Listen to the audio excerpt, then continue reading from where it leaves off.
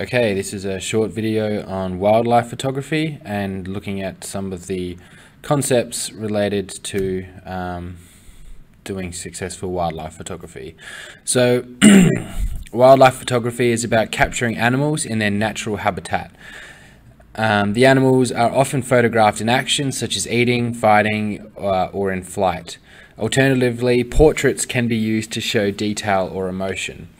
So going to the zoo and taking a photo of an animal from a distance, just sleeping, while it's a photo of an animal, it's not wildlife photography. Wildlife photography, I mean, being at a zoo, you wouldn't call it wildlife anyway, but I mean, you can get away with doing wildlife photography at the zoo, but it typically needs to be showing animals in a way that is not commonly seen, a rarely seen side to the animal, something that's interesting, showing them in action, or as mentioned here, taking a closer look using a portrait of the animal to show detail on, you know, the stripes on their face, or an emotional look in their face, you know, at a certain time when something's happening. So wildlife photography, yeah, it's about animals, but it's also about showing that animal in their natural habitat, in a state in which we as city people don't get to see them in, unless we go into that habitat and put ourselves in their world.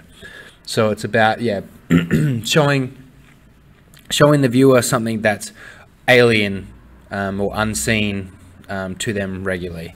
So wildlife photographer, the goal is not just to take, as I said, a pretty picture of an animal, like a pretty animal, pretty picture, that's all well and good, but true wildlife photography and good wildlife photography should really show or present a side of that animal that's rarely seen to the audience. So there's 6 key concepts that we'll look at, and these are here. So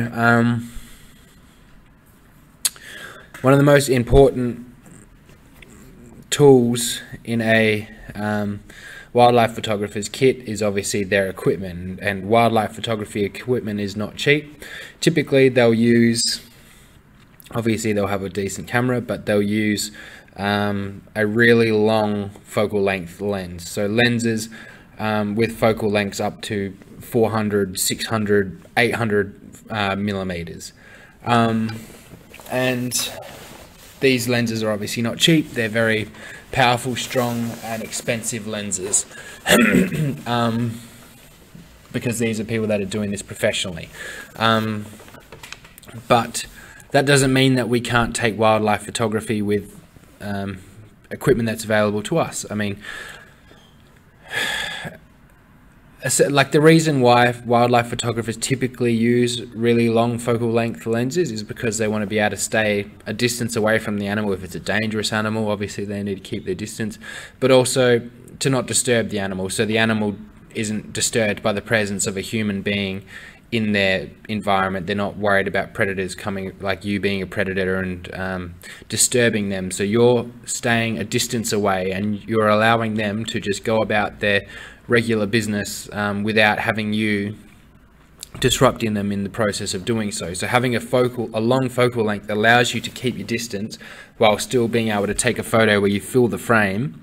So this person could have stood 100 meters away, and using a really long focal length, they can zoom in so much that it makes this animal still appear large. The photographer didn't have to be 3 meters away to take that photo.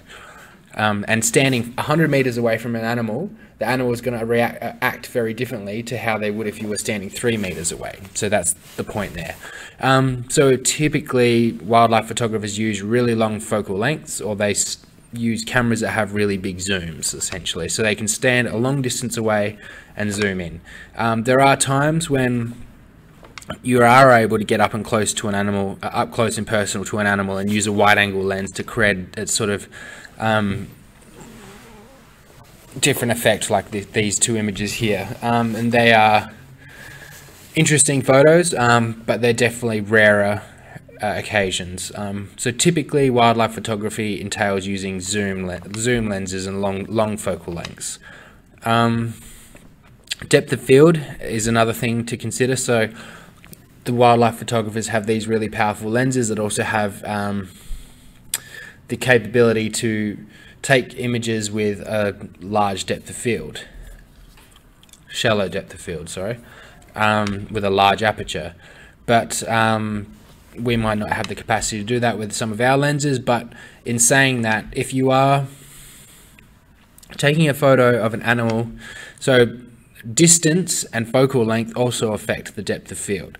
So even though you might not have an expensive lens that can go down to 2.8 f2.8 as the aperture, this photo, for instance, could have been still taken at f9, even maybe even potentially, depending on how far away the photographer is from that subject. So if you're a really far distance away from that subject, and then the background behind that subject is far away again, then you're gonna have that ability to create a shallow depth of field or a blurred background, even by using a larger f numbers, smaller aperture.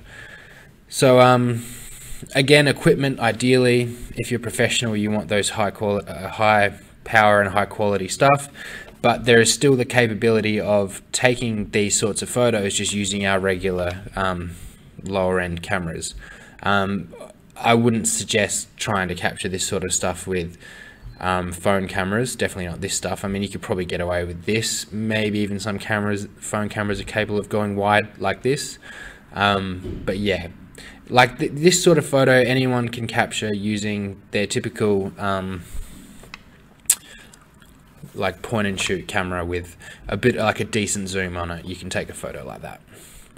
So long story short, from everything that I've just sort of summed up, essentially the best setup for wildlife photography is to use a zoom camera and stand as far away as possible and aim for, where possible, to have a shallow depth of field, so you can draw the attention and focus onto the subject, the animal, just like this one here. Lighting is also a big part of any photography. I thought I'd put these two examples here to demonstrate the difference between like two, I mean, they're not, I think this one's a wallaby, but they're both essentially kangaroos. And both captured in the wild, in the bush, during the daytime, but the images have a very different effect. I mean, it is subjective, but my opinion is this one's a lot nicer photo, and that's mainly because of the lighting. I mean, both similar animals, similar location, similar pose looking at the camera, but this one's a far nicer photo because of that lighting effect that's going on around the edge of the animal. So how can you recreate an image like that? Well, lighting is all, especially when you're shooting outdoors, it's all about having awareness of the sky. Like, is it an overcloud day? How is the sky affecting the lighting itself? Where is the sun, and what is the sun reflecting off? So having an awareness of the sun and the sky and the light source and how that's affecting the image. So this image here, the light, it could have been an overcast. It kind of looks like it was an overcast day, to be honest, because the shadows are very blurry and they're not defined, sort of thing. So there's no real contrast to the image. It kind of looks a bit bland. Also, it could have been taken at a time when the sun was directly above, so up here, and then like in the face, so shining in the face of the kangaroos, so that it's just direct light, and the shadows, if there are any, go behind them. And it's a very flat, bland sort of light, and it minimizes contrast. So, like, although it's still a great photo of these kangaroos in their natural habitat, that lighting really makes a difference. It looks like a very boring, almost, image. Whereas this, really, there's not much difference to this image. Again, they're still both just animals standing in the wild, looking at the camera, but that lighting really creates a much stronger contrasting effect in this image. So in this case, the light source is behind the kangaroo. And as that light source shines, so the sun, say for instance, is hitting the back of the kangaroo's head, and then that light's trickling around and creating that rim light on the sides of the face. So think about when you shine a torch.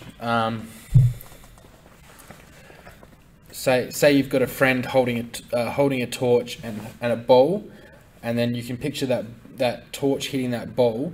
It's not just going to be black, right? You're going to see like that glow, that bit of a glowing edge around the bowl. That's because a little bit of light spills around. So that's, we talked about this before, we've called it a rim light. When that light comes from behind and it trickles around the sides and creates that glow on the edges, that's called a rim light. And really the easiest way to create that out in the open is just, so this would be, say, captured early in the morning or late in the day, when the sun's not directly above, but it's at sort of an angle in the sky. So in the middle of the day, the sun's going to be right up above you, but early in the morning, when the sun's rising and it's just above the horizon, or when it's setting and it's just above the horizon, and it's that sort of an angle, you can put your subject in a position so that the light is going to hit them at an angle like that, rather than from directly above. So the light's coming from behind, and then you can create that rim effect where the light comes around the edges. So, I mean, that's one lighting effect you can use. There are many others, but lighting is essentially mainly about just having an awareness of where the light is and how it's how you can incorporate it into an image. So planning is a huge part of wildlife photography, and knowing locations, I think, is a really important one. So for instance, you might know that a certain animal is in a certain area. You know that they need to drink water, so you might want to just go and wait down by this watering hole and just wait, and hopefully you get lucky that an animal comes into your vision and you're able to take that photo. So planning, having an awareness of the location, what animals you're likely to find in that location, how they're likely to act. You know, is this animal likely to be drinking water down by the lake? Is this animal likely to be climbing in trees, or is this animal more likely to be hanging around on the edge of the cliffs on the rock face because it's a rock wallaby? Same with this animal, you know, are you likely to find it in a tree, in a cave, or down at the watering hole? These birds, is it going to be easier to capture them flying through the sky, or could you capture a nice photo of them drinking later in the afternoon because they drink at, you know, dusk, whatever? Like, so having an understanding of the location and what animals are likely to be in that location, and what you're likely to find them doing, and then finding a position where you can, planning and finding a position where you're able to put yourself in the best position to capture a photo of those animals. So weather is another thing to plan for. How do certain animals act in certain weather? Do they hibernate when it's snowy? Do they come out when it's sunny? Do they go swimming when it's hot? Like, think about how different animals research and find out and plan about how different animals act in certain weather. And just because it's a rainy day doesn't mean, sometimes the best photographs can be captured on the worst days. Like, you know, this image here. If it wasn't raining, it would just be a nice photograph of a kookaburra on a stick, but that rain adds that extra element of feeling to this image, because you can picture this kookaburra sitting there on this cold day in the rain all by itself, and it adds that extra level of depth to the image. So having an understanding of the animals and how they act in different weather conditions is another planning element you need to consider.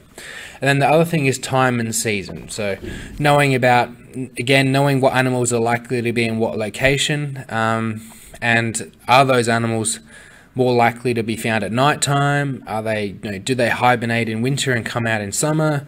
Do they come up in the morning, wake up in the morning early to eat grass, and then, do they go flying like bats, like flying at sunset time? Like what is the animal, and have an understanding of what you're likely to find them do during a typical day, and then going there at that time specifically to capture that animal doing that thing at that time.